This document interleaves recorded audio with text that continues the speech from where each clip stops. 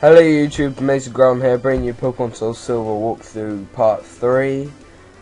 Sorry for the lack of uploads recently. I've been seriously ill and back to school. Like, all kind of seriously ill. I kind of tried to record this video a few days ago. And my throat's like, feeling like it's closing in.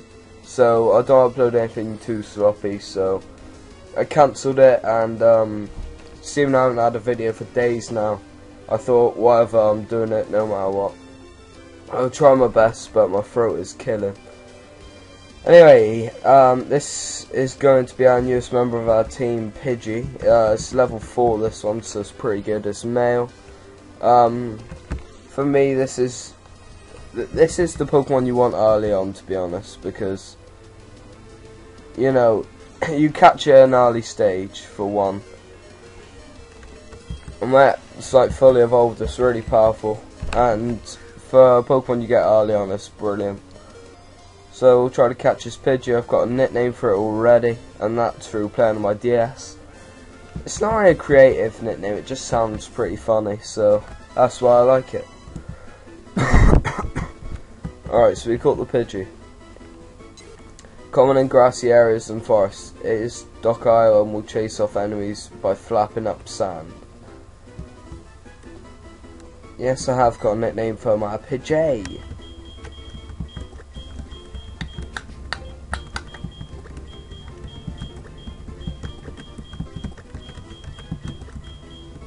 I just love this nickname.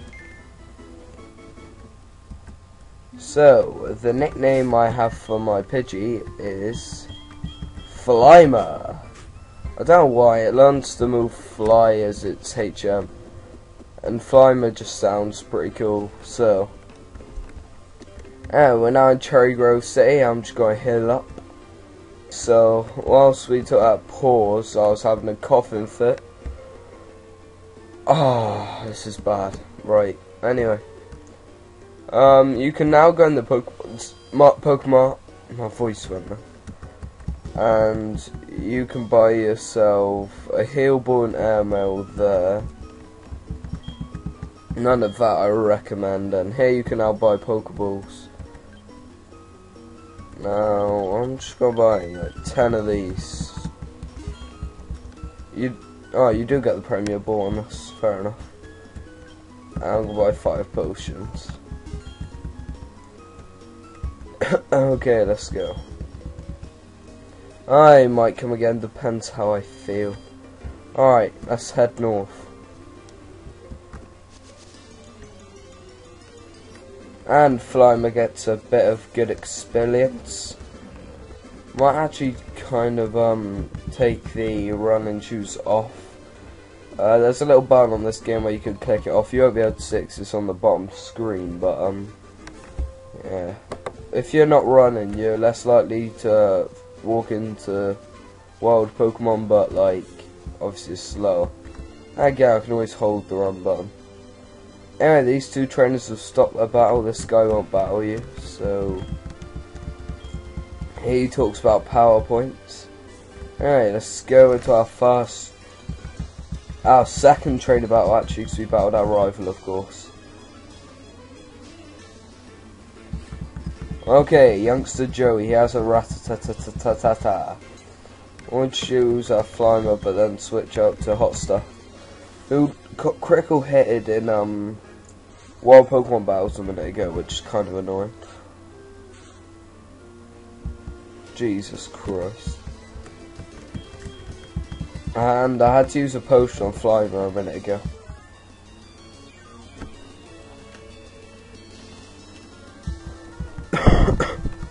Alright, yeah, so like I said, we're showing trainer battles, but like, when there's a massive row, I'll probably just like cut some out, if you know what I mean.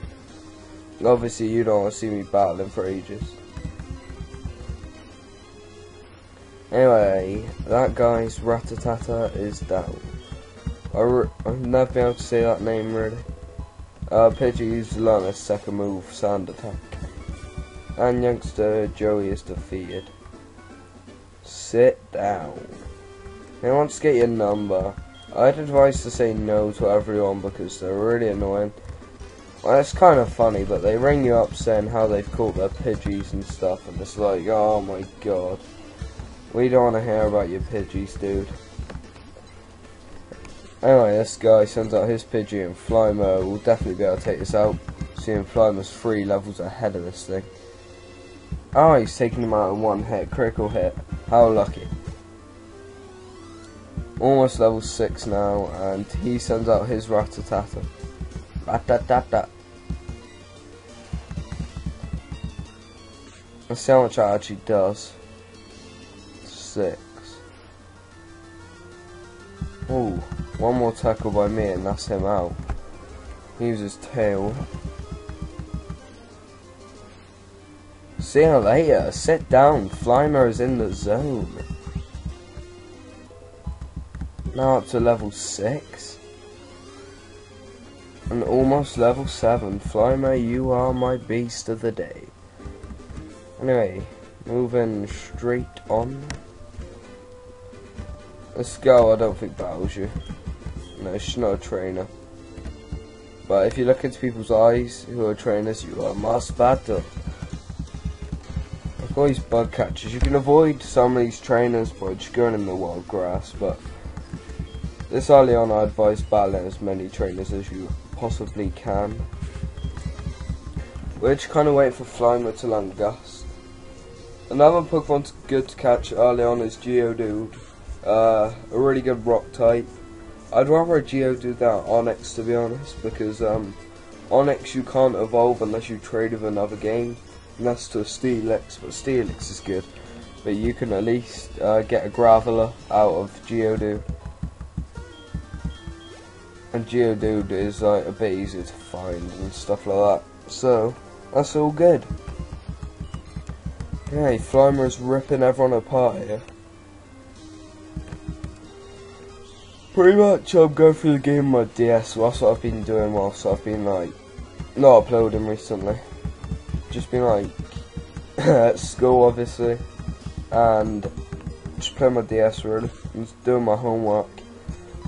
School kind of does take priority, but once I do my homework and studied a bit, there's no reason why I can't just hop on and make a video, edit and stuff. But like you lot may know, I do a lot of sport, so it's not always that easy for me to upload regularly. Level 5 Weedle. Alright, so here there's the dark cave. If you come in here, you won't be able to see a thing until you get the move TM Flash.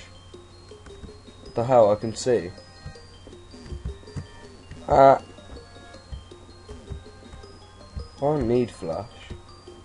That is just weird. Maybe that's just my settings, but if you were playing on DS, you'd see nothing until you run into a Pokemon. There's a Geodude you can find. And you can also find Zubats in here. Zubat is actually an underrated Pokemon if you ask me. I know it knows Leech Life, but seriously, once it learns like Wing Attack and stuff like that, it's a very good Pokemon, and Golbat and Crobat are ace. Anyway, let's move on. Got a trainer here. What have we? Here's an apricorn tree. A black apricorn. Alright, and then there's a bug catcher down here.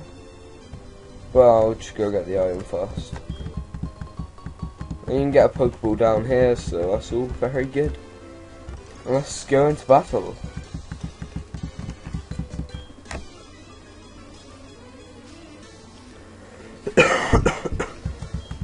So this guy starts off with a level 2 Caterpie. This all should be pretty easy for Flymer. This battle you shouldn't really struggle against. Like, Caterpies, Weedles are better than Caterpies. I mean, Weedles know Poison Sting, which can get highly annoying.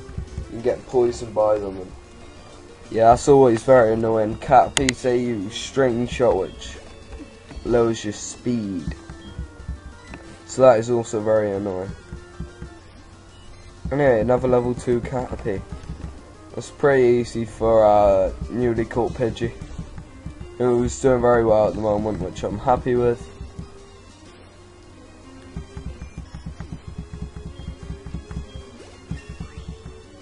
Okay, up 2 HP and no more special attack. Pidgey's quite a quick Pokemon as well, so quick Pokemon are always good in the game, good to have.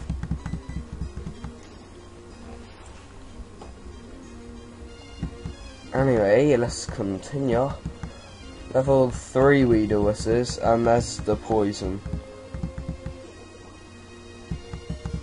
So once Flymer beats this Weedle, I'm probably gonna switch to my hot stuff for his final Pokemon, which is a Caterpie. We don't want Flymer to die, although it won't be too tragic because we're near the next city anyway. But you know, another level 2 Caterpie, and that's his last member of his team. Pretty easy for hot stuff. I mean, Cyndaquil's awesome. I love Cyndaquil.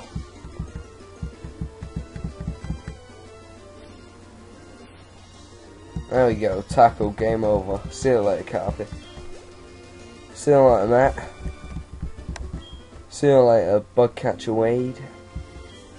Like I said, no. You're not going to say yeah, but they ring you up telling you, alright, Flymer survived the poisoning. Yeah, registering people can get highly annoying. They ring you up in the like worst times. And it's just highly annoying. It's kind of fun the first few times, but after a while it gets boring. Hey look, it's Lyra. Yeah, you knew it was me, did you? And she gives you the verse recorder. You can record Pokemon battles now. Woohoo! Which, that feature I will not be using, but hey ho, let's go. Alright, Violet City. Hello. Right, I'll just give you a quick little tour on Violet City. Let's head in this house here. Alright, so there's 2 people in here. This guy will trade a Bellsprout for Onyx. Alright trade, I suppose. If you have like a level 10 Bellsprout, he'll give you a level 10 Onyx. He'll always have a poor nickname and won't always obey because it's traded. Here's the Pokemon Gym Falkner. He's a bird type. There's the Pokemon. Here's a little dude with his cap. Ash Ketchum wannabe. Anyway, in here, there's a Pidgey running around. Hey, Pidgey and Pidgey. Strawberry. Okay. You're not weird or anything, are you? Alright, that leads out of the city. We don't want to go there quite yet. I kind of just, yeah, I did actually. He's quite a psycho. Anyway, he's like, follow me, and he like spins around. So I lied to him. And it shows you the trainer school here. This is where he studies. In here, everyone's like hardcore advising.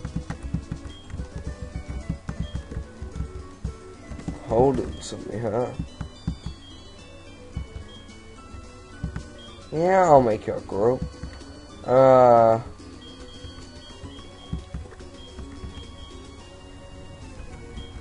Let's make a group. Let's call it.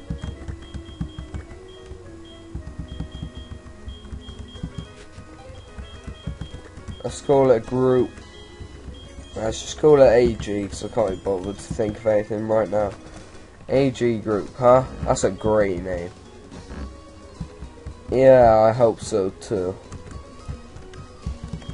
Right, the fat guy's over here. Oh no, you don't want to do that, you don't want to do that, no. If you keep saying yeah, it'll just blabber on for about an hour. These just tell you like stupid little pathetic things. No, I'm joking, if you're new to Pokemon they help a lot. Anyway, Pokemon Center's here, as you know. Cool little fire guy there.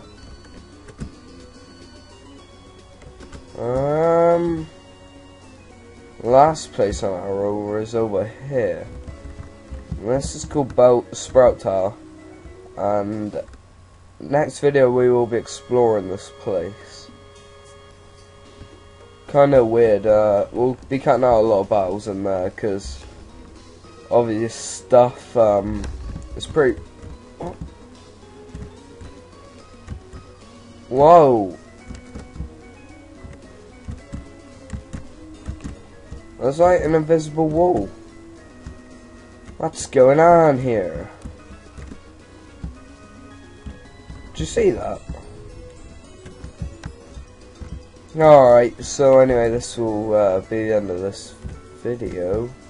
I'm going to try to sort this out for next time, obviously. This has been AmazingGroudon, and I'm out of here.